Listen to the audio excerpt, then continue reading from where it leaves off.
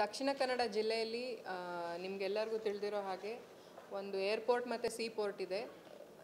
ಎರಡು ಕಡೆನೂ ಸ್ಕ್ರೀನಿಂಗ್ ನಡೀತಾ ಇದೆ. 1 ಫೆಬ್ರವರಿ 2020ರಿಂದ ಮಂಗಳೂರು ಅಂತಾರಾಷ್ಟ್ರೀಯ ವಿಮಾನ ನಿಲ್ದಾಣದಲ್ಲಿ ಮತ್ತು 21 ಜನವರಿಯಿಂದ NMPTಲಿ ಎರಡು ಕಡೆನೂ ಸ್ಕ್ರೀನಿಂಗ್ ನಡೀತಾ ಇದೆ. ಈಗ NMPTಯಲ್ಲಿ ಕ್ರೂಸ್ ಶಿಪ್ಸ್ಗಳು ಮುಂಚೆ ತುಂಬ ಬರ್ತಾಯಿತ್ತು. ಈಗ ಅದಕ್ಕೆ ತುಂಬ ನಿರ್ಬಂಧ ಕೇಂದ್ರ ಸರ್ಕಾರ ಹಾಕಿರೋದ್ರಿಂದ NMPTಯಲ್ಲಿ ಬರುವಂತಹ ಪ್ಯಾಸೆಂಜರ್ಸ್, ಇಂಟರ್ನ್ಯಾಷನಲ್ ಪ್ಯಾಸೆಂಜರ್ಸ್ ಅವರ ಸಂಖ್ಯೆ ಕಡಿಮೆ ಆಗಿದೆ.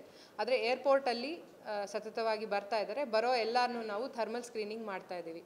ಸೊ ಥರ್ಮಲ್ ಸ್ಕ್ರೀನಿಂಗ್ ಮಾಡಿದಾಗ ಯಾವುದಾದ್ರು ಸಿಮ್ಟಮ್ಸ್ ತೋರಿಸಿದ್ರೆ, ಅಂದರೆ ಅವರಿಗೆ ಫೀವರ್ ಇತ್ತು ಅಥವಾ ಕೆಮ್ಮು, ನೆಗಡಿ ಈ ಥರ ಯಾವುದಾದ್ರು ಒಂದು ಸಿಮ್ಟಮ್ ತೋರಿಸಿದ್ರು ಅಂದರೆ ಅವರನ್ನು ಇಮಿಡಿಯೇಟ್ಲಿ ಅಲ್ಲೊಂದು ಕನ್ಸಲ್ಟೇಷನ್ ರೂಮಿಗೆ ಕರ್ಕೊಂಡು ಹೋಗಿ ಒಂದು ಡಾಕ್ಟರ್ ಟೀಮ್ ಇರುತ್ತೆ.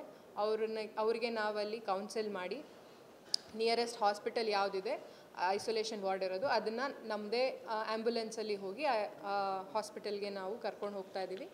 ಅಂಥ ಹಾಸ್ಪಿಟಲಲ್ಲಿ ಅವರಿಂದ ಸ್ವಾಬ್ ಸ್ಯಾಂಪಲ್ ತೆಗೆದು ಕಳಿಸ್ಕೊಡ್ತಾ ಇದ್ದೀವಿ. ರಿಪೋರ್ಟ್ ಯೂಶಲಿ 1 ರಿಂದ 2 ದಿನದಲ್ಲಿ ಬರ್ತಾ ಇದೆ.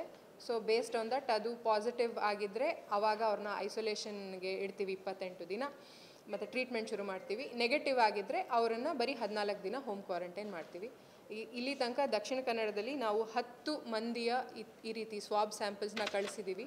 ಅದರಲ್ಲಿ 7 ವಾಪಸ್ ಬಂದಿದೆ, ಯಾವುದು ಪಾಸಿಟಿವ್ ಆಗಿ ಬಂದಿಲ್ಲ, ಎಲ್ಲ ನೆಗೆಟಿವ್ ಆಗಿ ಬಂದಿದೆ. ಇನ್ನು 3 ಬರಲಿಕ್ಕಿದೆ. ಇದೊಂದು ರೆಗ್ಯುಲರ್ ಪ್ರೋಸೆಸ್, ಇದು ಕಳಿಸ್ತಾ ಇರ್ತೀವಿ, ವಾಪಸ್ಸು ತೊಗೊಳ್ತಾ ಇರ್ತೀವಿ. ಆದ್ದರಿಂದ ಪ್ರತಿದಿನ ನಾವು ಸಾಯಂಕಾಲ ಒಂದು ಬುಲೆಟಿನ್ನ ಕೊಡ್ತಾ ಇರ್ತೀವಿ. ಮೊನ್ನೆ ದುಬೈಯಿಂದ ಬಂದವ್ರ ವ್ಯಕ್ತಿದು ಈ ಥರ ಸ್ವಾಬ್ ಸ್ಯಾಂಪಲ್ ತೆಗೆದು ಕಳಿಸಲಾಗಿತ್ತು. ಇವತ್ತು ರಿಪೋರ್ಟ್ ಬಂದಿದೆ, ಅದು ನೆಗೆಟಿವ್ ಆಗಿ ಬಂದಿದೆ.